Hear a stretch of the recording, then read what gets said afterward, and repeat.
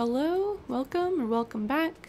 I'm Savalian, a software dev / creative, and today we're actually going to be talking about the new PlateUp update. So basically, I was working on my next video in my creature modeling series for Unity, and I'm just not ready. I need a little bit more time to properly, lay out the videos so that it was easy to follow. And it just so happens that PlateUp recently released an update and I hadn't been able to check it out yet. So this is my first look at the New Year update for 2023. It has been over a month since I last played, but I'm really happy to have a chance to do some PlateUp. I have been so busy. And I'm just looking through the costume stuff.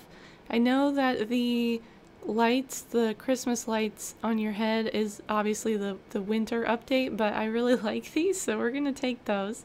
And I'm gonna start by picking dumplings, the new entree, and also the lake map, which is another new part of the update.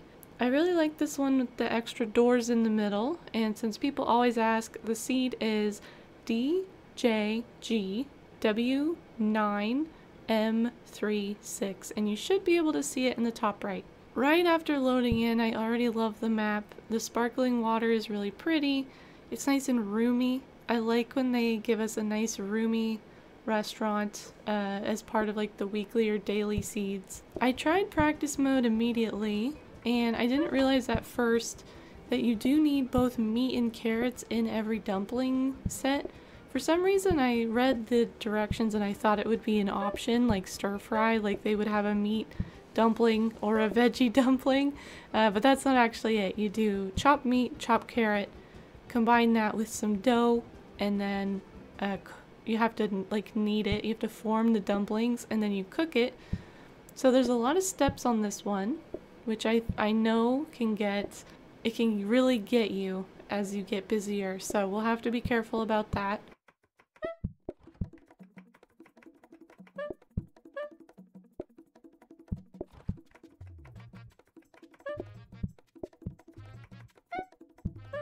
I also love the red envelopes instead of the usual envelopes. I didn't notice these until after the first day.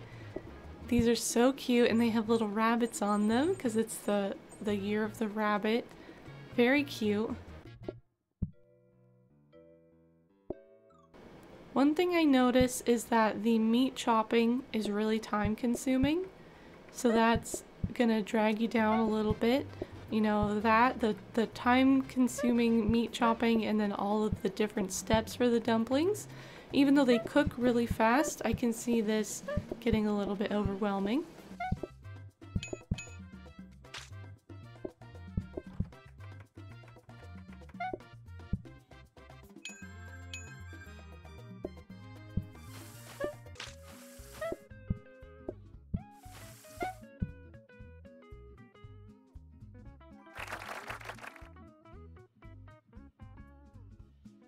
For the first card, I got bamboo as an option, so I picked that.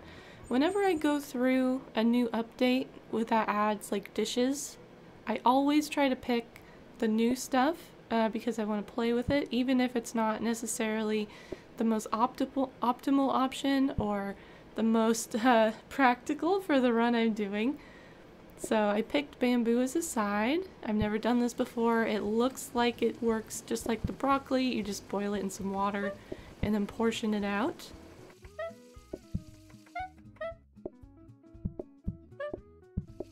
And I'll probably speed through a couple of the days here because this run I think took me about an hour, and I don't really want to put an hour video out on YouTube. So let me know how you like this format. I'm not sure, really. My idea is kind of to hit on the new stuff and the interesting points, and then sort of speed through the stuff that's a little bit more business as usual. But let me know what you would like to see. I definitely could just put an entire playthrough of PlateUp out, uncut, so to speak, but I probably won't do commentary for it. That's really what I do on Twitch and things like that, so I probably won't do that here. But let me know if you would just like to chill with some PlateUp noises in the background, and I could definitely get that for you. A couple days in, there has not been a second research desk yet, so I'm a little bit worried. Mostly what I need is mixers though, and we haven't seen the mixers either, so you know, nothing is really coming up that I would have wanted to upgrade right away, but it definitely makes me nervous to not see the research desk come up. It took me almost until card 2 to notice that everything's cheaper. I think it might be a buff on the lake map that I forgot about, but definitely all the stuff is cheaper than it usually is. And then I've noticed as I upgrade, the upgraded items are the normal price.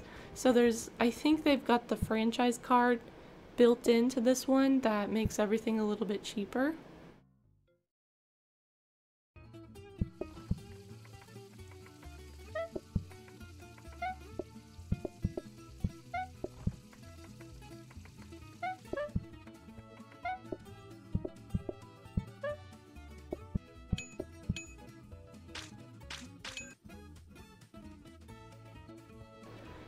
The second card, I really didn't want to increase customers, so I picked cherry pie, even though it's pretty annoying.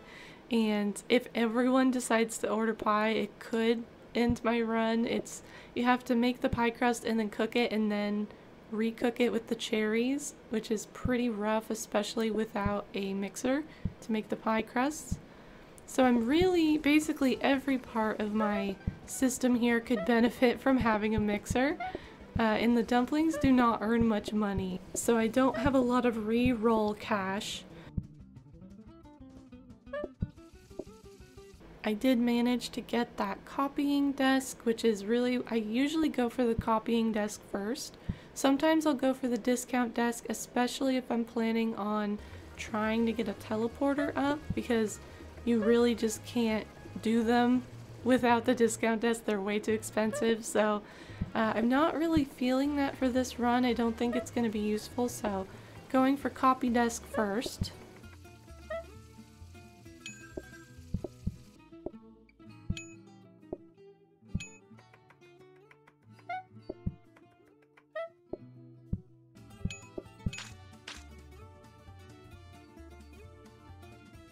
Now, card 3, I did not like the options here. They were both pumpkin options, and pumpkins are really hard to deal with because they produce waste unless you have pumpkin seeds as a starter and another pumpkin dish. And I just picked the pies because if I picked soup, it would have added another course, and the fewer courses the better, really, especially since every single table will order a starter if you have any at all. So it's still pretty rough that I don't have a way to automate the pie crusts yet, but we're gonna just work with it. Finally, I got a mixer and was able to upgrade it. I got the conveyor mixer, which I like. It really works a lot better if I can get some conveyor belts, but we will see if the RNG gods favor me and give me some conveyor belts at some point. But for now, this is good. I do have to keep saving up money to buy these because they're pretty expensive without a discount desk. And mostly, you know, this is working out. It's definitely gotten a bit tight at some points when we have multiple people ordering desserts. But I think they might have turned down the incidence of desserts, because it feels like most customers don't order desserts, and I remember it being a lot more tough in other previous runs before this update. I'll have to check the patch notes to be sure if they actually made a change here, but it feels a lot more kind, especially with the pies, because the pies are so involved. The cherry and the apple pies are much worse because you have to double bake them basically. But this is going well. Once I was able to get 2 mixers, one for the meat and one for the carrots, things went a lot better. At one point I also did get a heated mixer, which actually works perfectly for the dumplings. If I'm doing like a full dumpling automation, I think I definitely want a heated mixer there at the end, because basically you can just drop the dough onto the food there and it will complete the dumpling, make it into a dumpling, and then cook it all in one space. So you're getting a lot of bang for your buck there if you can get a heated mixer. For the 4th star, I got 2 different dumpling options. One was soy sauce and one was a side of fried seaweed. And I don't know for sure, I haven't seen this in action, but I'm guessing from the way that the card is written that the soy sauce acts like ketchup for hot dogs, where the customer will request it after they've started eating. And I hate that. It really disrupts the flow of things, and it can definitely kill your run if you just don't notice that they're asking for soy sauce or, you know, ketchup. I'm going off an assumption here. Feel free to let me know if that's not how it works. I'm sure I'll get it eventually and check it out, but I just didn't have time in this run. But that's why I picked the fried seaweed, which is pretty cool. It's very easy. If you have a safety hob and a grabber, you can just automate this super fast. Just load up all the seaweed onto the safety hob, pick it up when they order it. It would be really easy, and I believe it did provide that like minus 15% customers because it's another like dish. So really just a win-win on the fried seaweed. And once I got that heated mixer set up, it really went super fast. I was so worried about the dumplings, but finding that heated mixer sort of hack where you just drop everything on there and it finishes the process means that I could go do something else. I can prepare the pie crusts, I can make some more bamboo, whatever I need. Having that little end process of the dumplings automated was pretty nice.